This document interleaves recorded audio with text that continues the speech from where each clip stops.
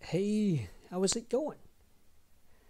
Today I'm going to show you how you can send Telegram messages to yourself from your VB.NET program.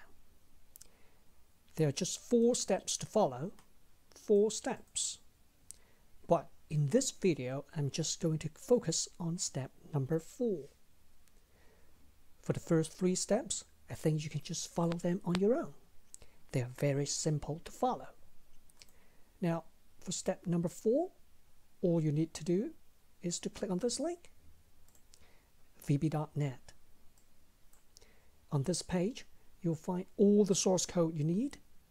All the source code is here. Now, let's copy the source code. Okay, let's copy the source code, and then let's paste it in Visual Studio. In case you don't know how to create this project, let me show you how. All you need to do is to click on File, New Project. And then you click on Visual Basic, Console Application. You say OK. Alright? Now back to the source code. To send yourself a message, all you need to do is to change one line. Just one line. That is line 61. On this line, you'll find 2 parameters. The first one is the destination number. That is the number you want to send the message to.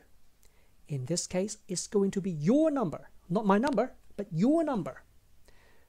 And you also have to include the country code at the very beginning of the number. Let's say if you're from India, the country code is 91. So, you might probably type in something like this. All right, suppose this is your WhatsApp number, okay, including the country code. This is what you have to specify in the first parameter.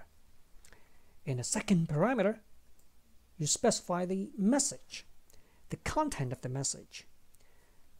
In this case, I'm going to say VB is cool. All right, that's it. Before we run our program, there is one thing we need to do. We need to add a reference. And this is how you do it. You right-click on the project, okay, not the solution, but the project.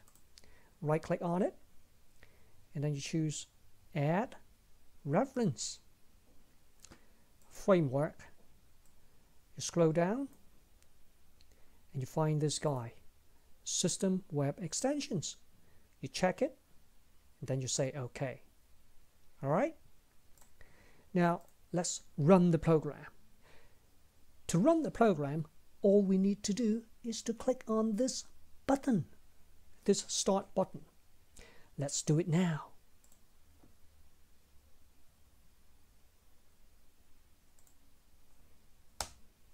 OK, here is our message. VB is cool. If you also want to have some fun, give it a try for yourself. I'll see you next time.